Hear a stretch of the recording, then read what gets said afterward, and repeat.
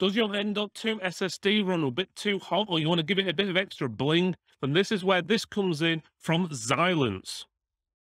On the front of the box, it doesn't exactly say what it is. It does give you the model number M2 SSD.B.ARGB, but the basics is a M.2 cooler which cools down an NvMe or a SATA-based M.2 SSD that has got some nice RGB lighting on it. The back of the box shows you the dimensions of the heatsink as well as the length of the cable. And it also shows that it's a daisy chain. When I say cable, it is a 3-pin ARGB cable. So your motherboard needs to have a header on the motherboard for a 5-volt 3-pin ARGB cable. That's the one with 3 pins on it, but it's basically 2 pins, misses 1 and then has 1.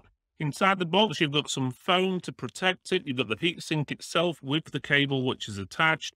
You've got 2 thermal paste pads there. You've also got the bracket, 4 screws inside a plastic bag, as well as a screwdriver, which is always handy.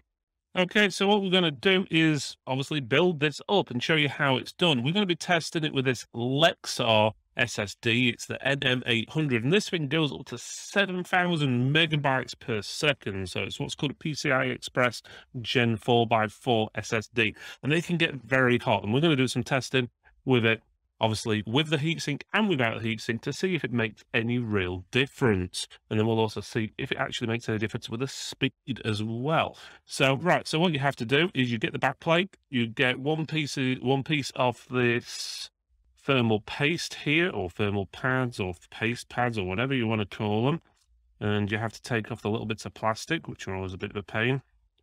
Here's me fiddling.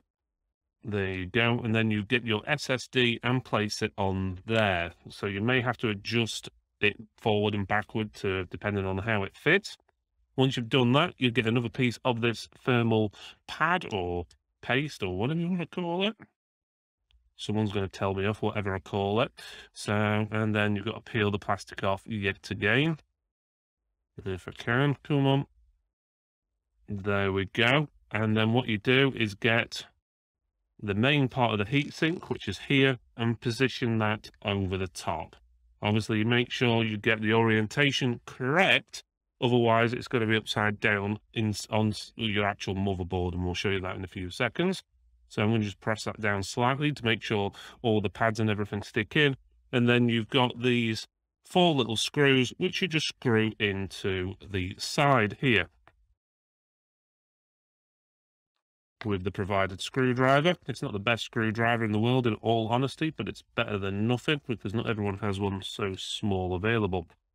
Okay, now we've finally screwed it in. What you do is get your motherboard. Again, this is a demonstration board. This isn't the board we're going to actually be using it in. You would then put it in your M.2 slot here.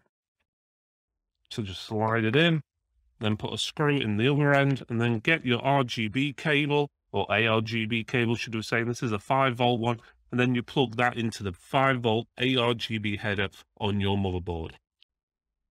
Okay, so down to testing. The testing was done on the same machine. The SSD was installed in an open slot towards the bottom of the motherboard, so the graphics card wouldn't interfere with the testing. So just bear in mind, depending on your airflow and position in your case, temperatures may vary. But saying that, as you can see here, with no heatsink, the maximum temperature got up to 53 degrees Celsius. And with the heatsink, it dropped by 15 degrees Celsius down to 38 degrees, and even the average temperature, instead of 49, we were getting 35, so that's a 14-degree difference as well. So as you can see there, you are actually getting a lot better cooling performance in there, so it should allow the actual device to last longer and potentially perform a little bit better. Performance-wise, we didn't actually see any difference between either of the results, but just remember, obviously, if you keep your SSD cooler, and that goes for pretty much any device, the longer it should last. Now, some things to bear in mind before you go out and purchase this is where you're going to position it in your case. So, for example, if your SSD slot is underneath your graphics card, you're not going to see all the pretty RGB lighting, which, well, you may be not bothered by that or whatever, but that's up to you. So make sure you position it right. Also, depending on where you position it, you may get less airflow to it, which can affect the temperatures as well. So just bear that in mind. And then on top of that, just bear in mind you need to get the cable going from the actual SSD all the way to your ARGB controller or socket on your motherboard. But saying that, it was a very good performance. It cooled down our SSD by 15 degrees Celsius, which should hopefully make it last a little bit longer.